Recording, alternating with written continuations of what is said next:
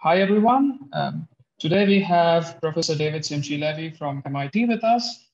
David is a professor of engineering systems at MIT, and he's also the head of the MIT Data Science Lab.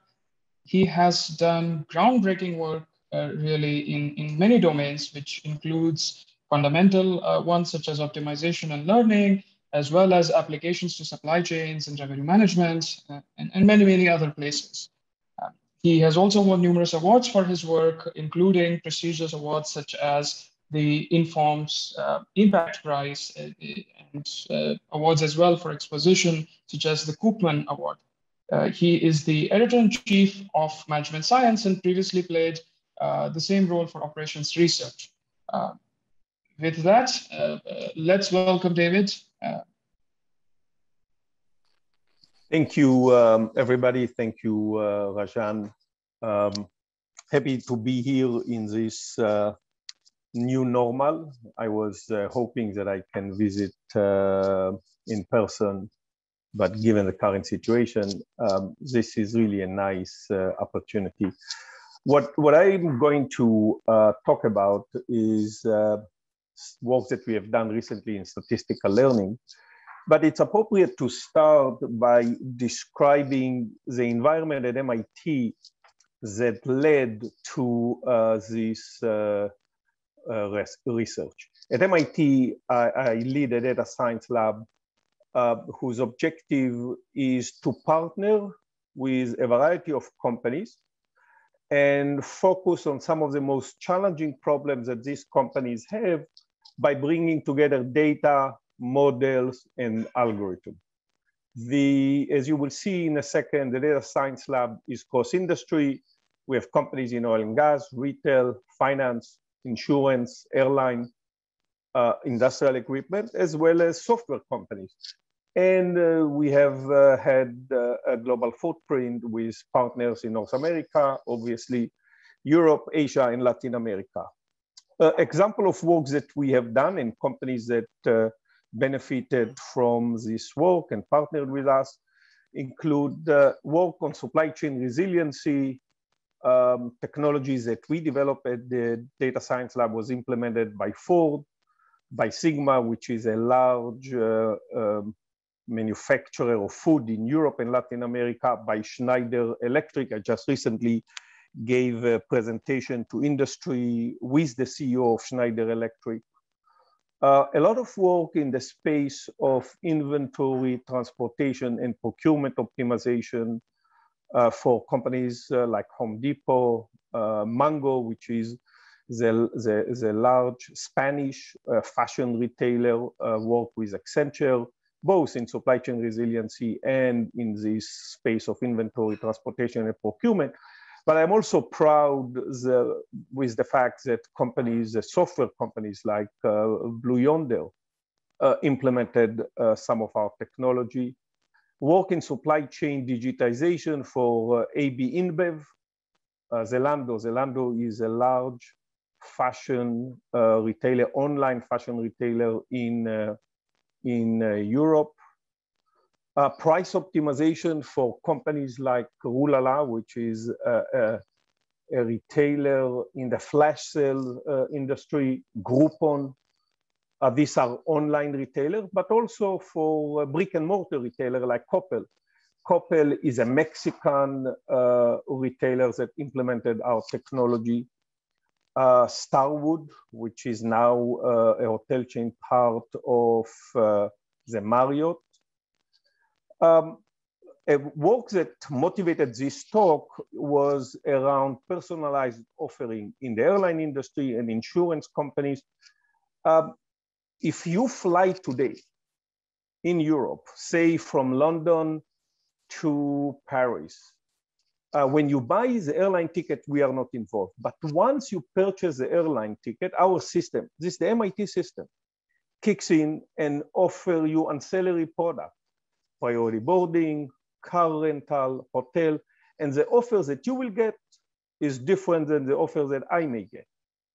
And the same technologies that was implemented across multiple airline carriers was also implemented in the insurance industry. And then work on on online resource allocation with IBM, and just before the pandemic with Alibaba. This talk is motivated by the work that we have done in the airline and insurance industry, focusing on personalized offering. It led us to focus on statistical learning. And if you look at statistical learning, there are two major lines of research. One is offline learning, and the second one is online learning. In our implementation in the airline industry, we use learning on the fly, online learning, to decide what to offer different customers. And online learning is described as follows. In online learning, no data is available at the beginning of the process. Data is generated on the fly as customers, for example, approach the platform, and then we make decision one customer at a time. For example, a customer may arrive at Amazon platform. A customer may arrive at the airline platform that I just mentioned a minute ago, or at a healthcare platform. The platform observes the features of the customer, the characteristic of the customer. I will use XT to denote the feature vector. Then the platform make a decision. In the case of the airline, it's specifically what price I'm going to charge you for a specific offer. In the case of Amazon, it may be recommending a product. In the case of healthcare provider, it's perhaps personalized medicine. Once we make the decision on what to offer the customer, we observe the reward. The assumption is that the reward is generated by some unknown model, and this reward depends on the feature vector and the decisions that we made. I will use F star as the unknown model, and we will refer to F star as the ground truth reward function. And the objective in online learning is to design algorithms that will maximize the accumulated reward, or equivalently achieve low regret. Regret is defined as the difference between the accumulated reward achieved by a decision maker who knows the ground truth, who knows F star, and the accumulated reward achieved by our algorithm that does not know the ground truth and need to learn on the fly. That's the general challenge in online learning.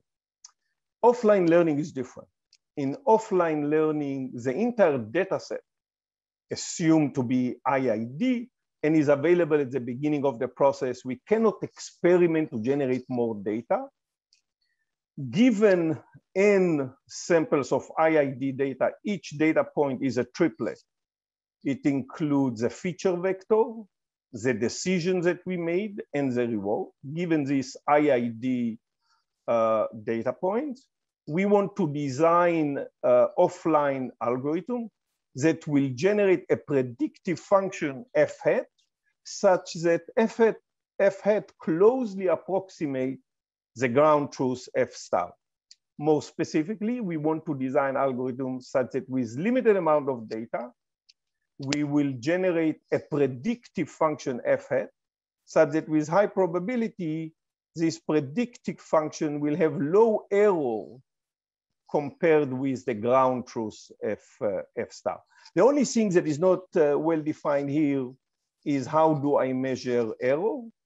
In offline learning, error is evaluated through MSE, or the mean square error, which is just intuitively the average square difference between the estimated value and the actual value.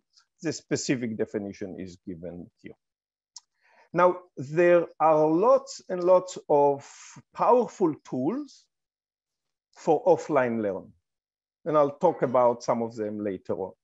This is not the case for online learning. In the work that we have done for the airline industry, we had to develop in each case, a specific algorithm for an individual company.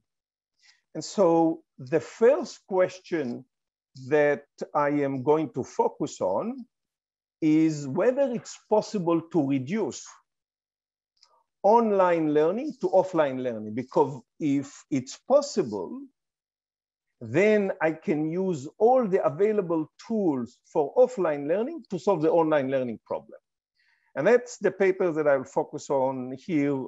We call this paper, the title of the paper is Bypassing the Monster. In this presentation, I will explain who is the monster and how we can bypass the monster. In a second line of research, connecting online to offline, we are motivated by comments that we heard from many of our partner companies. The partner companies, especially the airline, were telling us the online algorithms are effective, but why are you ignoring the offline data that we have? Why we cannot use it to accelerate the performance of the online learning algorithm? And so in the second line of research, we are focused on the question, when the offline data does not help, and when it helps, how much it helps to improve the performance of the online learning process. In this talk, I am going to mostly focus on the first question. Is it possible to reduce the general online learning to offline learning? And if it's possible, then we can use all the available technology for offline learning to solve the online learning problem. So I will start with motivation and specifically define the research question, then explain why this is technically challenging, highlight the history of this problem. This problem has been open for a long time in the statistical learning, CS, and economics literature, show how we answer this in the affirmative, present the algorithm, show you the theory. Depending on time, I may show the key ideas behind our proof, and then show you that this is not only attractive from a theoretical point of view, this is a powerful solution when compared with other existing algorithms for this problem. So let me start with motivating the research question, and let me remove this comment. So let me be very specific about the contextual banded model, this online learning model that I'm focusing on. We will assume that we are playing capital T rounds. In some cases, we know in advance how many rounds we play, but in general, we do not know capital T. At round T, a customer arrives, we observe the feature vector, the context vector of the customer, and we assume that this is generated by some unknown distribution. Given xt, we make a decision.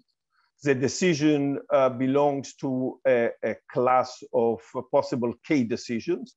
For example, think about recommending products. These are all the products that are available. Think about price. These are all the possible prices that I'm considering, and so forth and so on.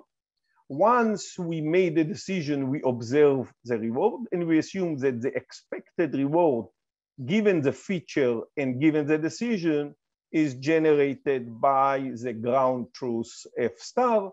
The only assumption I'm going to make is that f star belongs to some class of function big F.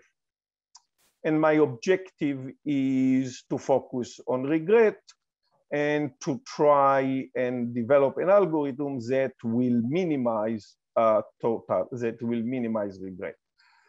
The class of function f can be anything.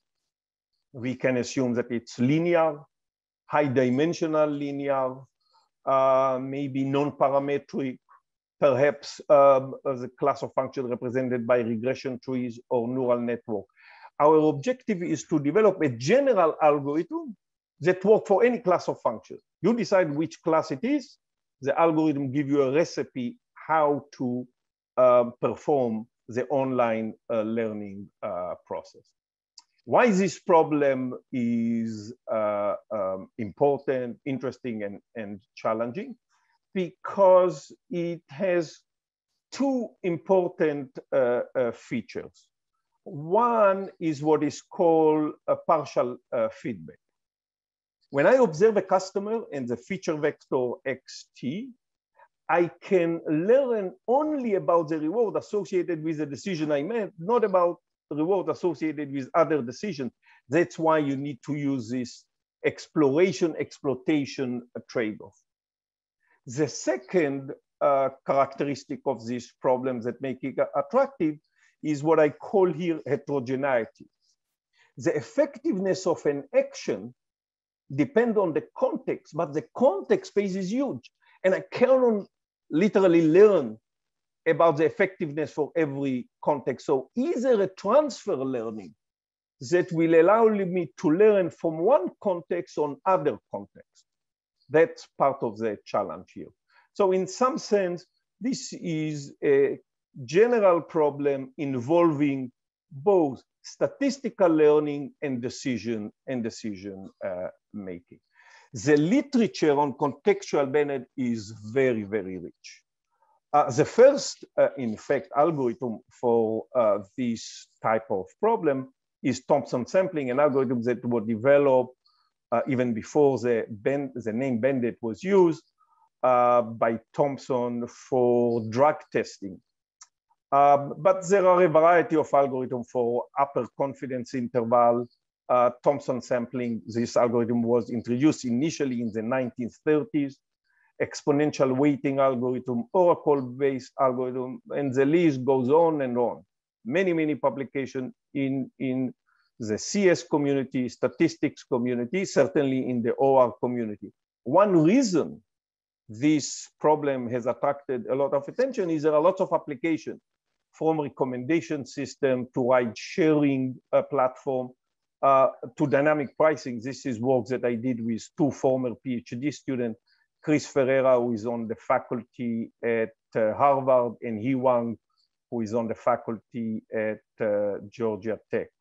Healthcare application, so a lot of interest in this problem, both from the practice side, and as I mentioned, we have implemented these types of algorithm in the airline and insurance company, but also from different communities. Here are just quickly two examples illustrating why these are relevant to our community. Think about product recommendation. You have K different product. Customers arrive one after the other. When a customer arrives, we need to decide which product to recommend based on what we learned so far, based on the feature vector of the current customer, and then we observe reward, whether the customer clicks and whether the customer purchases and so forth and so on. In personalized medicine, you have K different treatment. Patient arrive one after another. We observe the characteristic of the patient, and then we make a decision on what treatment to give. And our objective is to make sure that we maximize the efficacy of our treatment, given the fact that the efficiency is unknown to the learner. So what is the challenge that we are focusing on? We are interested in this problem under the general function class F. This is what is called in this literature realizability assumption. There are two, in fact, specific challenges that I'm going to highlight.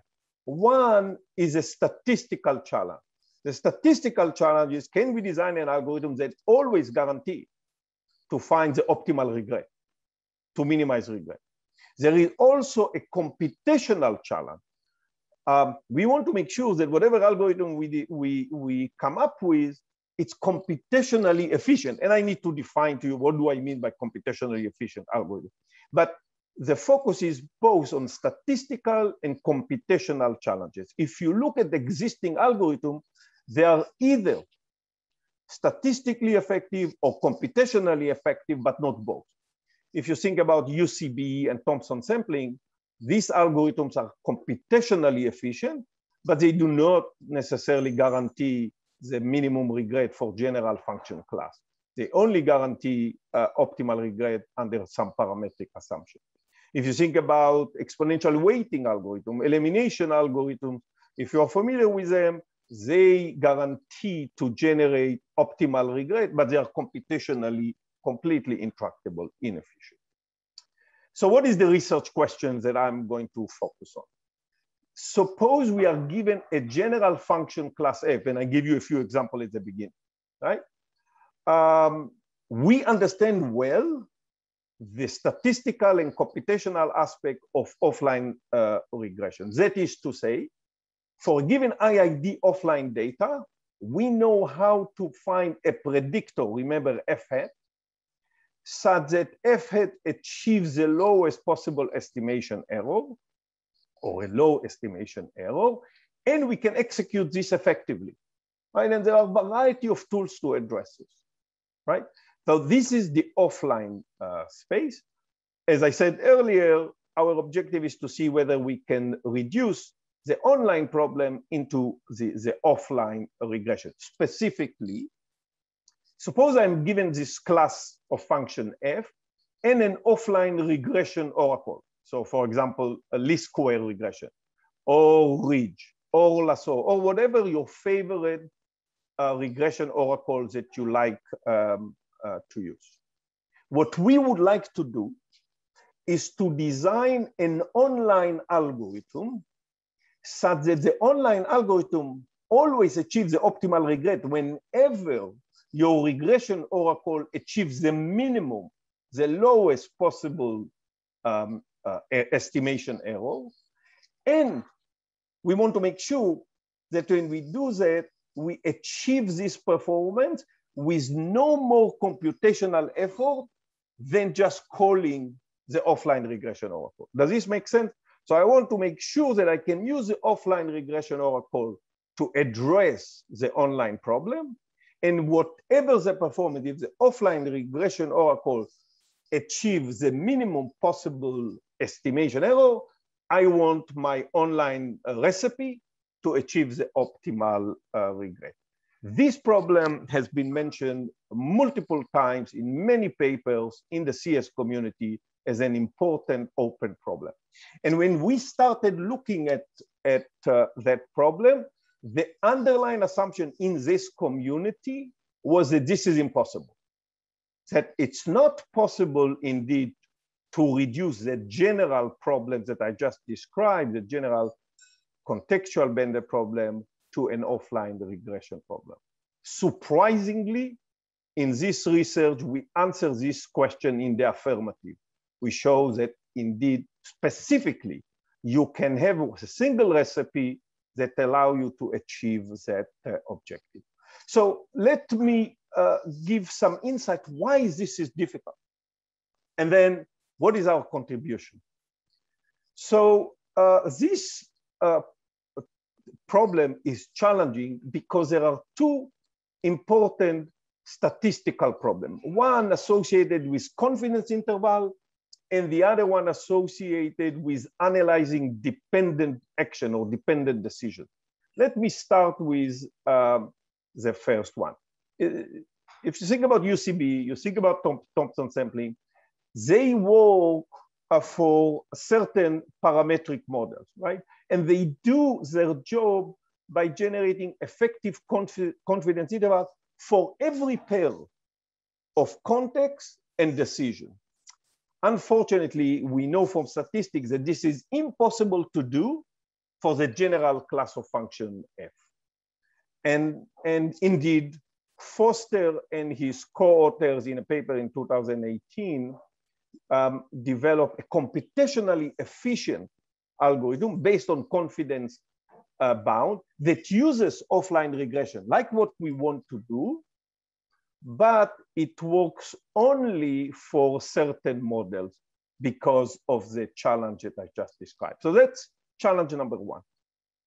Challenge number two has to do with the fact that in the offline learning model, the data is assumed to be IID, but the data in online learning is nothing but IID, right? Because my decision today depends on everything that I learned so far.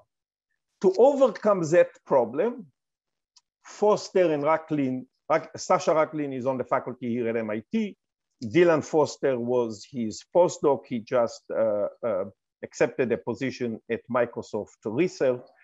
To address this problem, they developed an algorithm just a few months before our algorithm came out, where they show an optimal and efficient algorithm using online regression, not offline regression. Now, the beauty of their work and the beauty of using online regression is you don't need to make any statistical assumption about the data. The data can be non-IID, it still works, and it provides statistical guarantees. The problem with their approach is that we have efficient algorithm for online regression only for special classes of function F, right? And for general function class, we don't have effective algorithm. So this is a beautiful approach, but it does not work in general.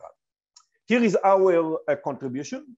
We developed the first black box reduction from the online general problem that I described to offline regression. In this approach, we use insight from the original paper by Eben Long. This is an old paper that introduced a randomized algorithm for linear bandit.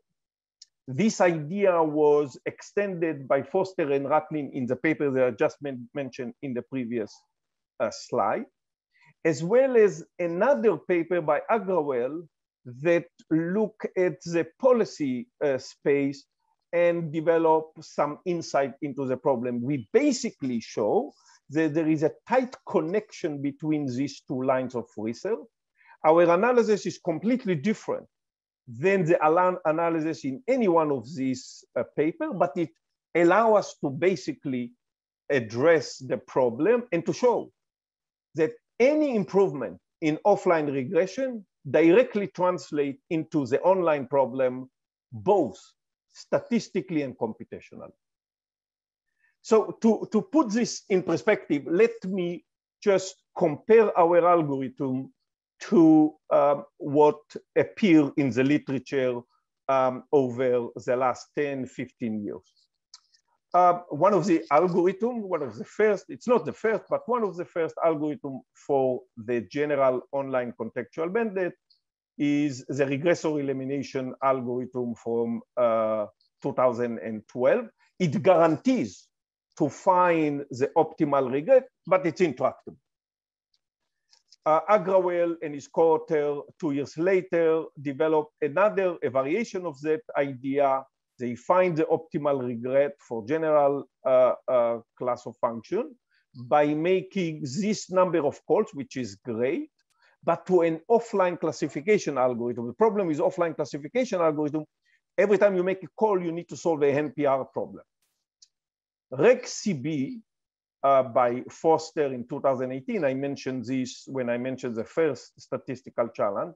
RegCB make polynomial number of calls to offline regression or calls. This is what we want, but it's suboptimal.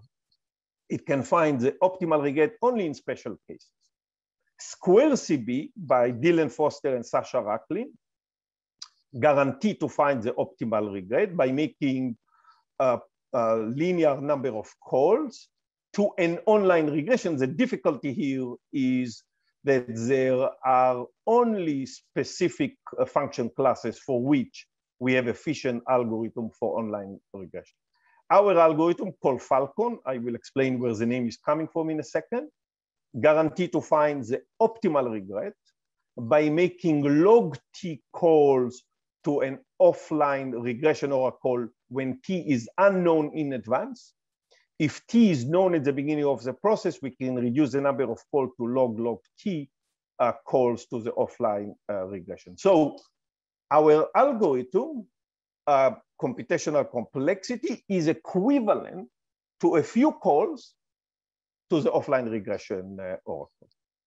Where is the monster? Remember, we call the paper bypassing the monster. Where is the name monster coming from? In the CS literature, monster refer to algorithms that requires enormous, huge amount of computation. And the first people to refer to their paper as the monster paper are these authors.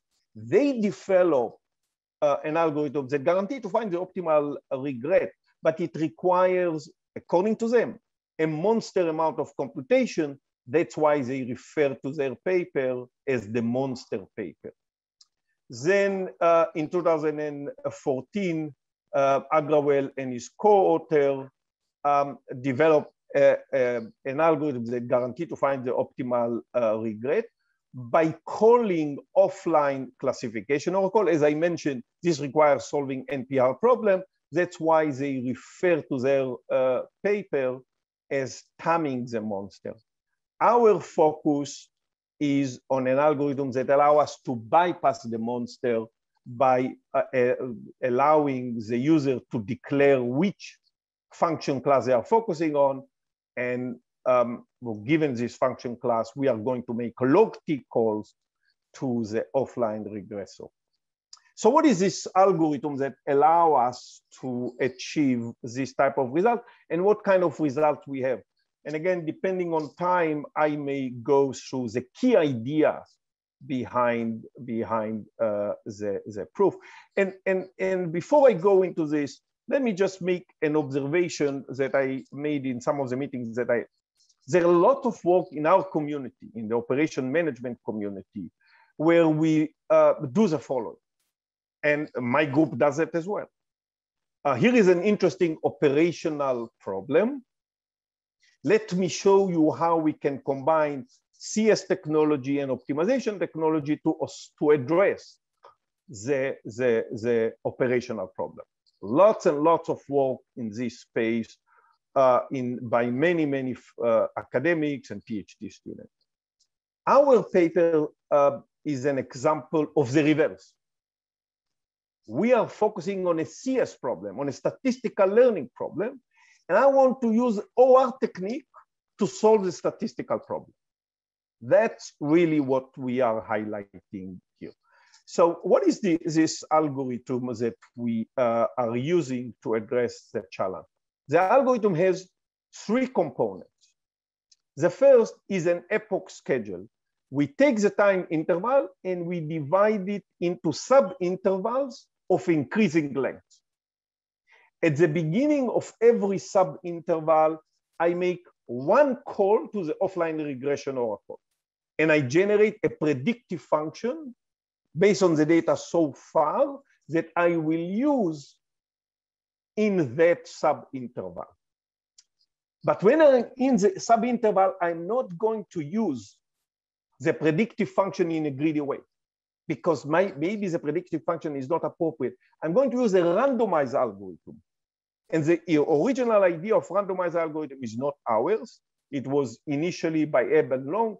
Our randomized algorithm is a little bit different, but the key idea of applying a randomized algorithm initially for linear banded was from this paper. We generalize this and it applies to general class of function. So let me go now to the detail of the algorithm. But before that, what is Falcon? It stands for fast, least square regression oracle for contextual banded.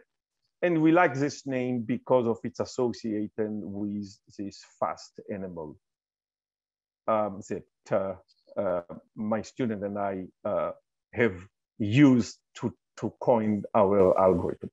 So let me explain the three components that I described. The first component is an epoch schedule, right?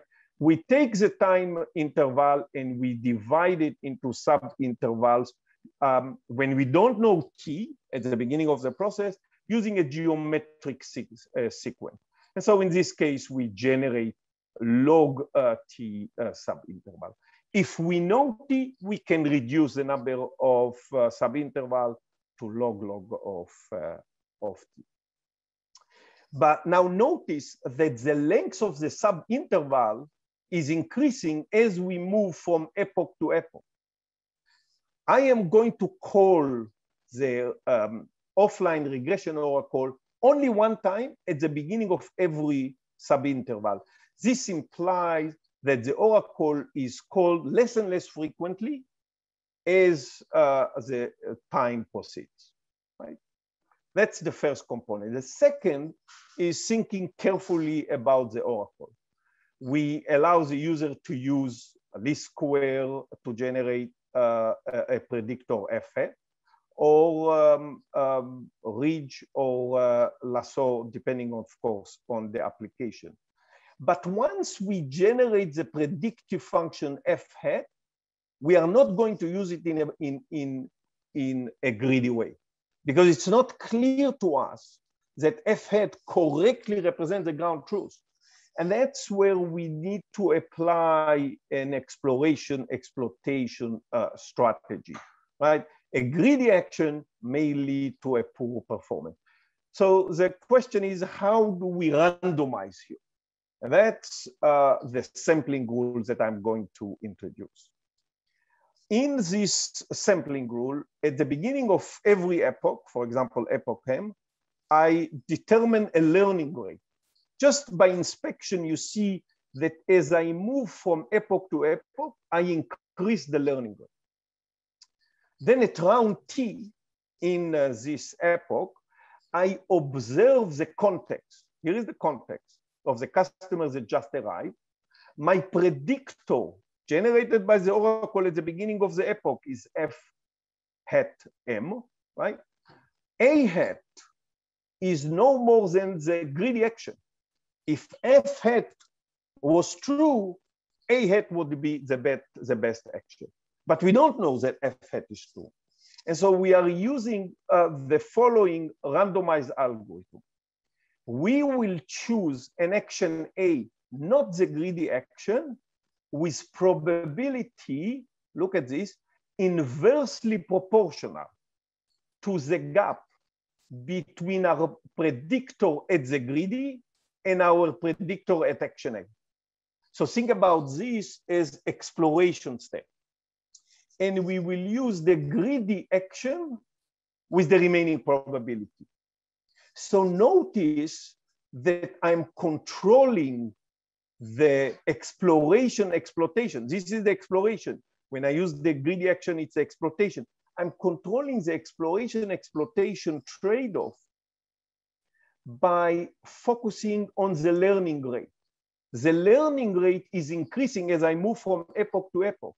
This implies that as I move from one epoch to another epoch, I start increasing gamma m here, which reduces the probability of not selecting the greedy action.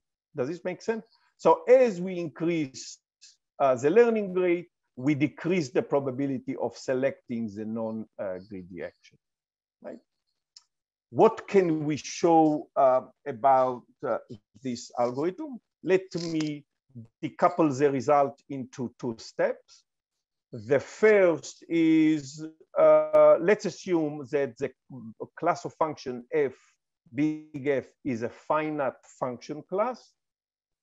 Then we show that this algorithm, Falcon, guarantee an expected regret no more than a constant times square root of k, t, log of f, using log t call to a least square regression oracle. When t is unknown in advance, if t is known, we can reduce the number of calls. The beauty, one second, the beauty of this result is that there is a matching lower bound that was obtained in a paper by Agrawal, showing that our algorithm is optimal. Yes. Do you always use that same learning rate? That's the square root of the time? I use this, yes. This is the general pair for any class of function. Okay, that's always the same. That's all. The constant is different. The constant is different, if that's what you are asking. How do you determine that? Is that so we give a formula to determine the constant. I see. Okay. We give, but the rate, as you are pointing out, as a function of the time, always the same. Okay. Thanks.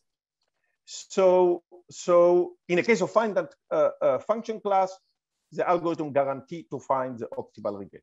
Now, of course, the question is, what is the situation under general function class? So to answer the question for general function class, let me start with what we have. What is the assumption on the offline? And then what can we say about the online? So remember, our starting point is offline guarantee. So given n IID samples and an offline regression oracle, they return an estimate or a predictor f hat, such that the mean error is bounded by E of R. So think about E of R as the error guarantee, and it depends of n, of course, the sample size and the function class f. Given this, we show that with an offline regression oracle whose estimation error guarantee is ER, Falcon guarantee a regret no more than square root of k times the estimation error times t, and again using log t calls to the offline regression oracle if you don't know t in line. The beauty of this, why this was exciting, because there is a matching lower bound in the following sense. When ER is a lowest possible estimation error, we know that there is a matching lower bound. This implies that whenever the offline regression oracle finds the lowest MSE, our algorithm finds the optimal regret. So we made a direct connection between the performance of the offline oracle and the online recipes that I just described. Let me just show a few examples of what are the implications of this result. For instance, if f is linear with dimension d, we know that least square estimator guarantee an error proportional to d over n. Our algorithm provides, therefore, a regret proportional to square root of kt, d plus log d. And this is the best known result, at least when we wrote the paper, in terms of a function of t.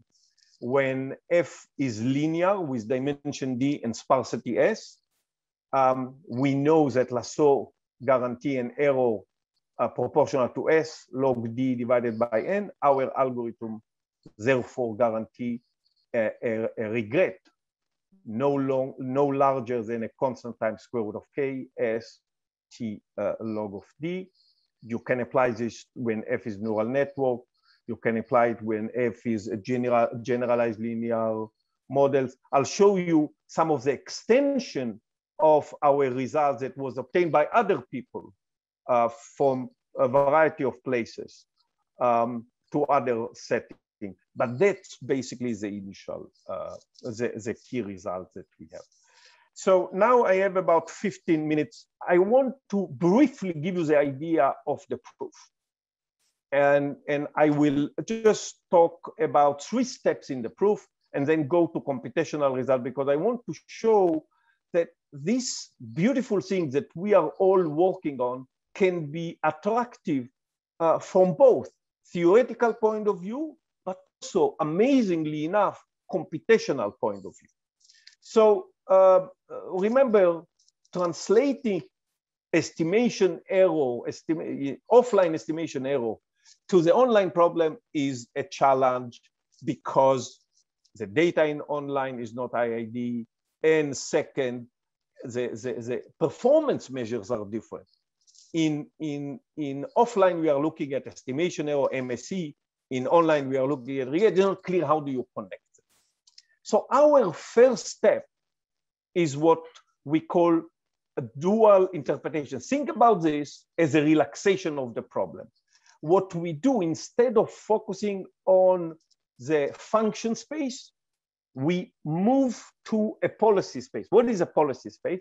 In a policy space, a policy is a recipe that for every context tell you what decision to make. Of course, the policy space, like when you do relaxation in linear optimization, is enormous, right? But it allows us to get some interesting characteristic of the problem. I will use pi f star to be the true optimal policy associated with the ground truth f star. I will use pi f hat m to be the greedy policy associated with the predictor generated in the mth epoch.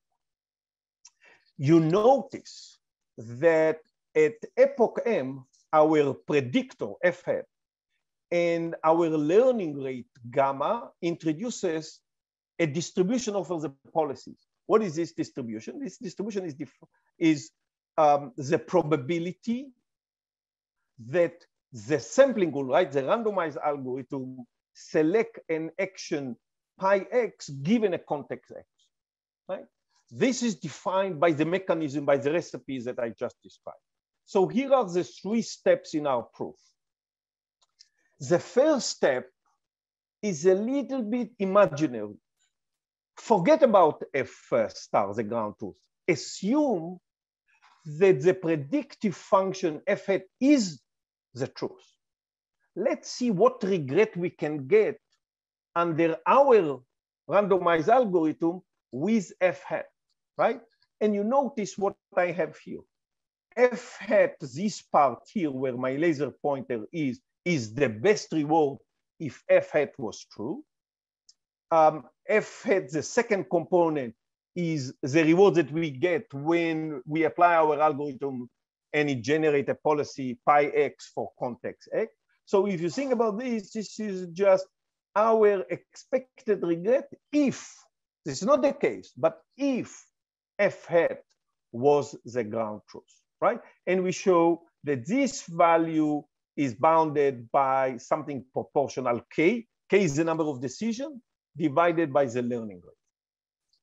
The second step is to connect regret associated with f star to regret associated with f hat. So what we show by induction is that for every policy, nothing to do with our sampling algorithm, and that was really the main step in the proof. What we show is the following.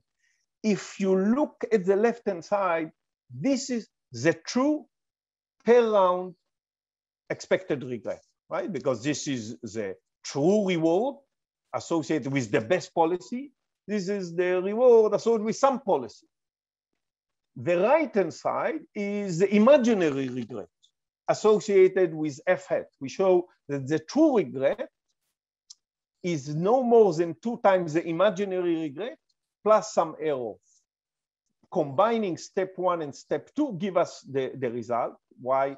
Because from step 1, we have the true expected regret is bounded by 2 times the imaginary expected regret plus some error. And from step 1, I know that this imaginary regret is bounded by this error. So the final step was to select specifically what the learning rate should be to give us a result. I should emphasize that the entire paper really relies on this piece that I think is a beautiful proof. And in fact, if you read some of the follow-up papers that I will mention, people refer to this as the main breakthrough in our paper. And the reason this is a breakthrough is because it connects the ground truth with the imaginary, with the predictive function. And it does not require any assumption of IID on the data. The only IID assumption we are using is the IID assumption on the distribution of the context. Other than this, it's a bridge between the imaginary world and the true world. Let me make a few observations. Our result is holds even if the user in the offline setting is not focusing on MSE loss function, but strongly convex loss function. we need to compare our algorithm with that of Square CB from Foster and Racklin. Remember, Square CB uses online regression oracle. The beauty of online regression oracle, you don't need this assumption of IID feature vector. We are using the assumption of IID. But the problem with using online regression oracle, there are efficient algorithms only for special classes. Whereas for the case of our model, there are many efficient algorithms. The second advantage of Falcon is in Square CB, you need to apply the online regression oracle after every arrival. This is not well suited for some application like healthcare application where there is a delay in observing the reward. Remember, we apply the offline regression only at the beginning of an epoch. So you can wait until the end of the epoch, observe the result, and then apply the algorithm. So let me quickly show you that this is not just pure and beautiful theory. This is powerful in practice. So we tested the algorithm on 3 types of problems: classification problems, recommendation system, and price optimization. The classification and recommendation data set we took from Microsoft and Yahoo public data, 10 classification problem and 2 recommendation problems. Just for those without detailed background, in classification problems, these are really fundamental problems in machine learning. You may want to use this type of algorithm for handwriting recognition, face recognition, identifying cluster and customer groups. The way we here define error, when the customer is classified correctly, the loss is 0. When you make a mistake, no matter what the mistake is, the loss is 1. Recommendation system is all about predicting the ranking that a user will give a specific product.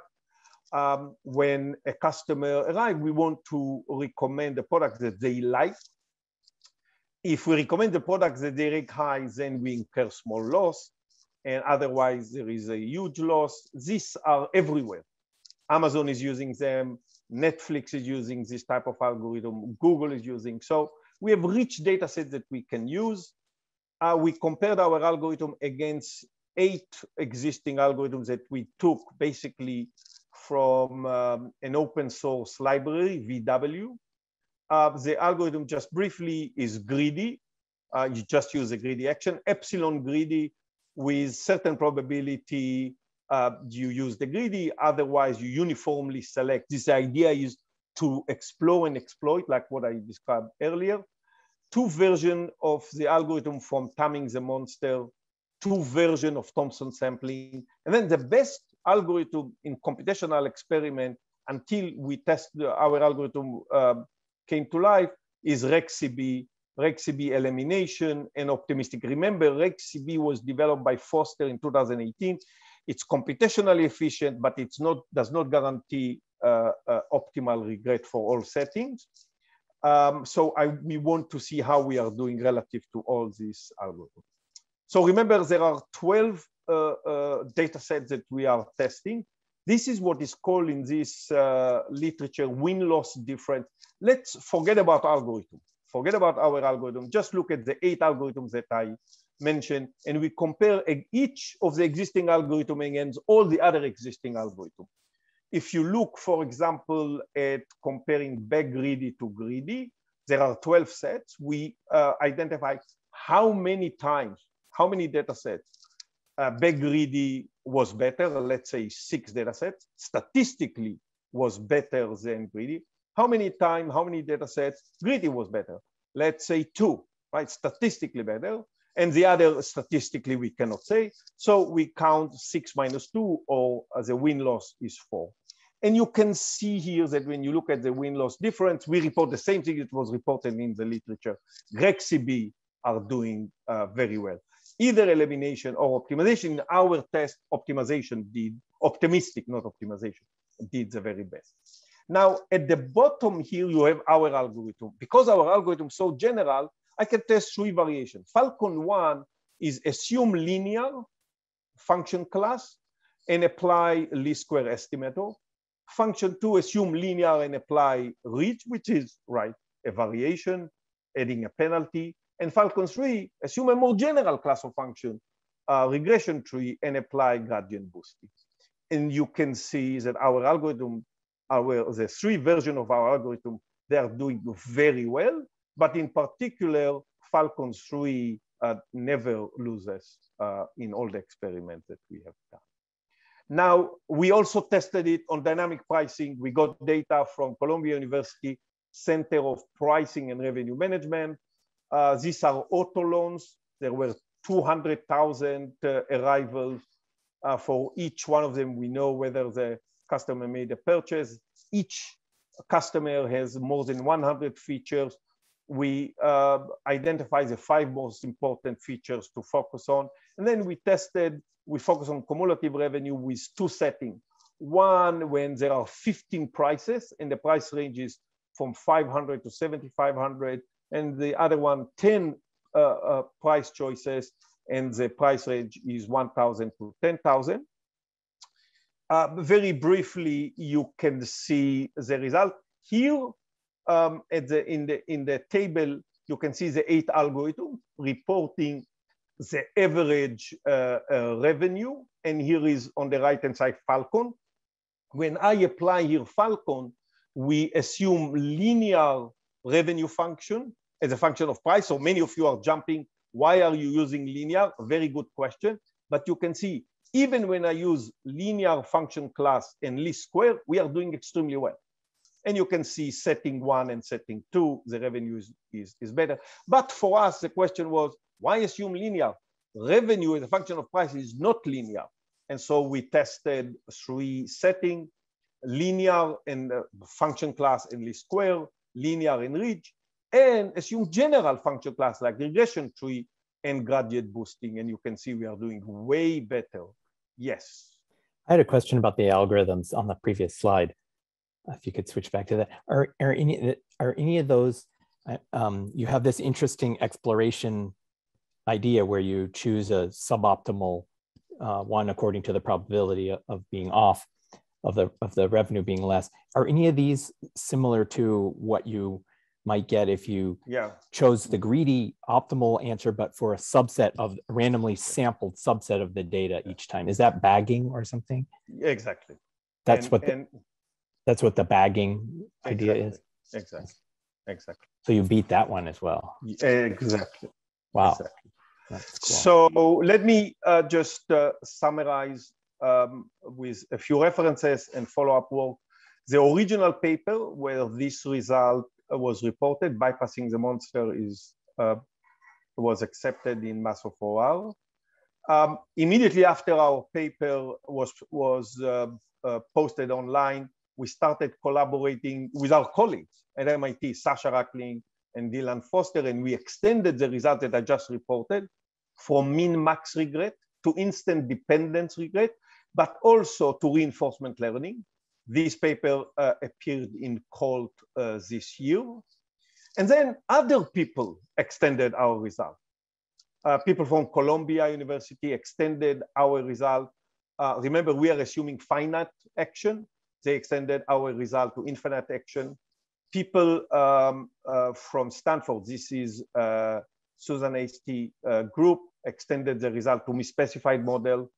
People from USC extended the result to non-stationary banded. And people from Amazon and other researchers from other institutes extended the result for combinatorial action space. The key idea in most of this paper is this step 2 that I told you, right? This step 2 that connects the imaginary world with the real world, with the ground truth, is the beautiful idea, in my opinion, in our paper. Let me pause here and see if there are comments. Obviously, I did not get a chance to talk about the second part. Thank you, David, for the very wonderful talk. So questions, anyone?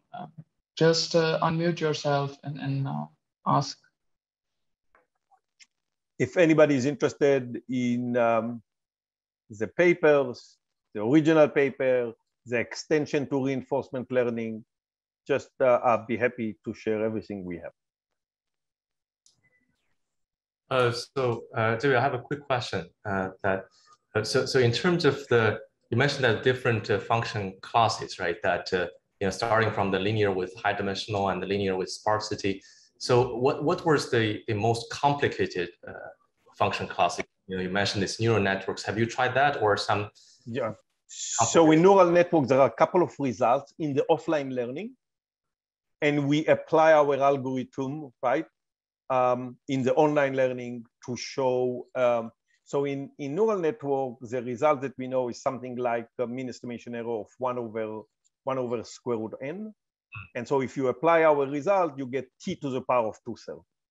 I see. So the beauty of this, Gilles, is that these work across function classes. A neural network is really the most interesting one that we had in mind. Exactly your question. Got it. Thank you.